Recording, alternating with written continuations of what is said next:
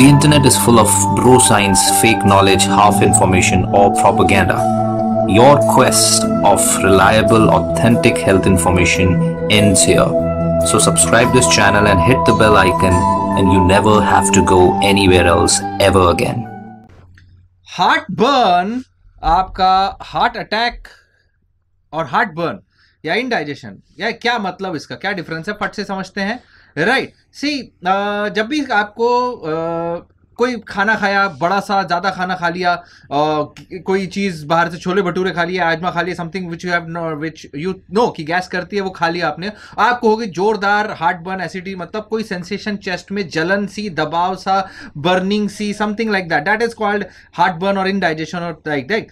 Probably ये chest pain भी हो सकता है, राइट। प्रॉबेबली ये इस तरीके का डिस्कम्फर्ट चेस्ट पेन होता है बिकॉज एसिड ऊपर आया, रिफ्लक्स है। लेकिन एक चांस इसका ये भी है कि हार्ट के खून की नसों को ब्लड सप्लाई कम हुआ है, एंजाइना हुआ है, so that can actually B angina और actually be a heart attack. So heart burn, indigestion, angina, heart attack कई बार एक जैसे लगते हैं, इसीलिए ऐसा कोई भी एक्सपीरियंस हो तुरंत हॉस्पिटल जाना चाहिए। आपको इमरजेंसी रूम में जाके इमीडिएटली अपना ईसीजी कराना चाहिए। सबसे पहली, सबसे बड़ी और सबसे इंपॉर्टेंट बात, तुरंत इमरजेंसी जाके ईसीजी कराना चाहिए। अगर आपका रिसेंटली ईसीजी भी को हार्ट के टेस्ट नॉर्मल आ चुके हैं, then that's a different thing, तब फिर आप टेंशन ना ले, फिर डॉक्टर आपको बता देगा भाई हाँ बार बार हो रहा है तो टेंशन मत लो।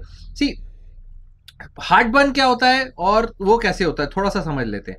हार्ट बर्न में कैसा है, वो एक बर्निंग सेंसेशन होगी आपको आपके अपर स्टमक में, और वो धीरे धीरे ऊपर मूव कर सकता है, राइट। और ये ज्यादातर खाना खाने के बाद होगा, या फिर झुकने के बाद, बेंड डाउन, या फिर लेटने के बाद होगा, दैट काइंड। खाना ऊपर आएगा ना लेटने से या झुकने से, that kind of a thing, right. आपको ये भी हो सकता है कि आप नींद से उठ जाओ इसके वजह से, ये भी हो सकता है कि खाना खाया हो 2 घंटे हो गए, बेड पे जा रहे हो तब आपको ऐसा हो, राइट। ये हो सकता है कि एंटासिड लेने के बाद आराम हो जाए, ये सारे जो चीजें, या ये हो सकता है कि आपको खट्टा खट्टा कड़वा कड़वा का टेस्ट आए मुंह में, और स्पेशली जब आप लेट रहे हैं तो क्योंकि खाना ऊपर आएगा, गप से एसिड कड़वा, एकदम कड़वा, ये भी हो सकता है, राइट। ये भी हो सकता है कि थोड़े अमाउंट आपका स्टमक कंटेंट रिगर्जिटेट हो जाए, that's kind of a thing. ये सारी चीजें हार्ट बर्न की तरफ इशारा करती हैं।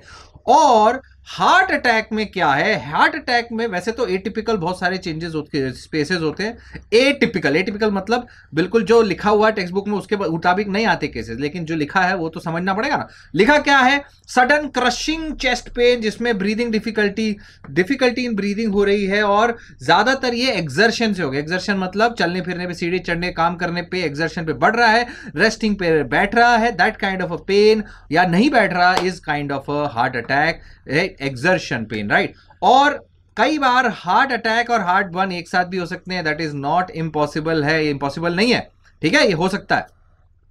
So typical heart attack symptom, pressure, tightness, chest pain, squeezing, aching pain in the chest। कई बार ये हाथ में जाता है, बाएं हाथ में जाता है, नेक में जाता है, जॉ में जाता है, कई बार बैक में भी जा सकता है, ऐसा बिल्कुल जा सकता है।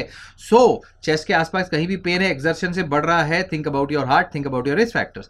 उसके साथ क्या हो सकता है, नोजिया हो सकता है, इंडाइजेशन हो सकता है, हार्ट बर्न हो सकता है, एब्डोमिनल पेन हो सकता है, शॉर्टनेस ऑफ ब्रेथ हो सकता है, कोल्ड या फटीग हो सकता है, लाइट हेडेडनेस, सडन डिजीनेस हो सकता है, चक्कर आ सकते हैं। Remember all these things, right.